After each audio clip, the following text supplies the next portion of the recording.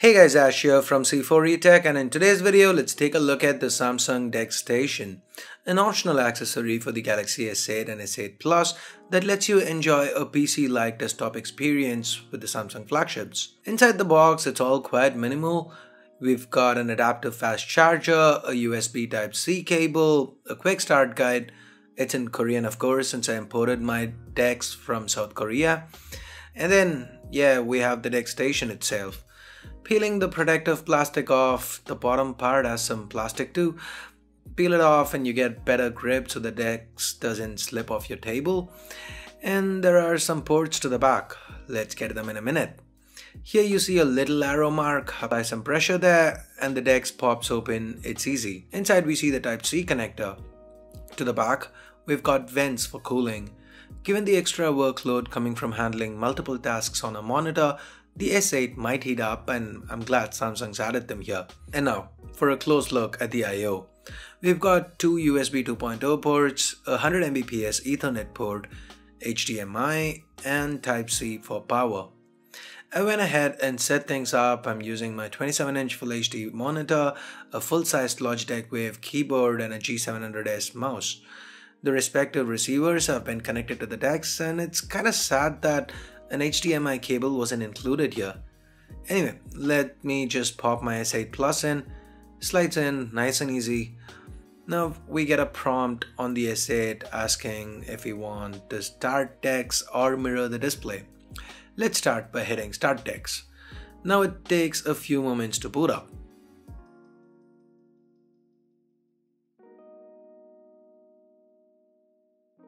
We are greeted by some messages. You get to see your notifications at a glance, multitasks easily, and here's something curious. The notice here says the DeX supports only Full HD, but the box shows 4K HDMI. A little confusing, isn't it? Anyway, I don't have any displays capable of 4K output, so it's not really my issue. Moving on, making sure the corners are correct, and here we are, desktop mode on the Galaxy S8. The first thing I liked here is the fact that Windows shortcuts are made usable.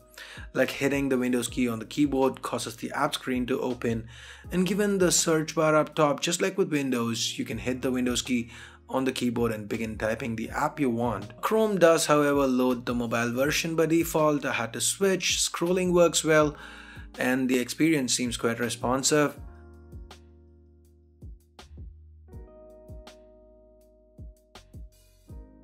Right click also works, gives some options, kinda Windows-esque. We can adjust the sound output, keyboard and all that here. Now of course, no serious gamer is gonna be looking at this setup. It's aimed more at people who wanna get casual work done, and for that, typing is important. How responsive is typing? Like a friend of mine who's a doctor, he's interested in the DeX just for browser access so that he can remotely access some records from time to time. Me personally, I'd probably use DeX for scripting, and like I said, for all these, typing is extremely important. And most videos that I've seen have had people using the DeX with Bluetooth keyboards. Latency is always an issue with Bluetooth keyboards, but with a regular RF wireless keyboard like the Logitech Wave that I'm using here, there was no latency. I could script on this happily, and as you can see me typing, the regular shortcuts like Ctrl-C, Ctrl-V and all that work perfectly. The scroll wheel does too, and this makes me happy. Next, I decided to try out a few games, simple ones like Word Feud loaded up, but remember the window here cannot be resized, you can't go to full screen mode.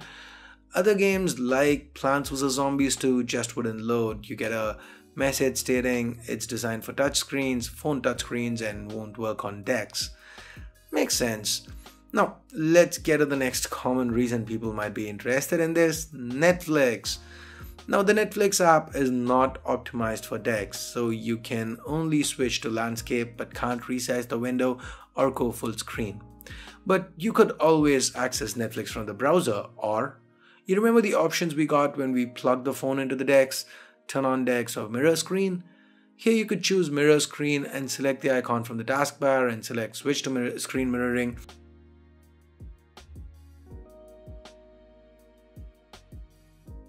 Now here you go, we are mirroring the S8 Plus's display onto the monitor, and can run something like Netflix full screen. Of course, it would be easier to run it from the browser on DeX, but I thought this would be a nice segue to screen mirroring. Anyway, let's jump back to the DeX environment. And another app that's optimized for DeX, Google Play. By optimized, I mean resizable windows, a full screen option, and so on. You can also access quick shortcuts from the taskbar and jump into settings. Some phone-related settings are disabled when in DeX mode.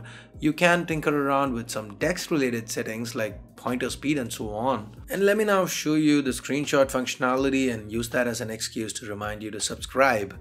So anyway, if you notice, all the open apps can be found on the dock below. You can also access recent apps from the icon there, close individual apps or all apps. So overall guys, there seems to be a lot you can do with DeX, and DeX kinda surprised me. Even with multiple windows open, it was quite smooth, much smoother than I expected it to be.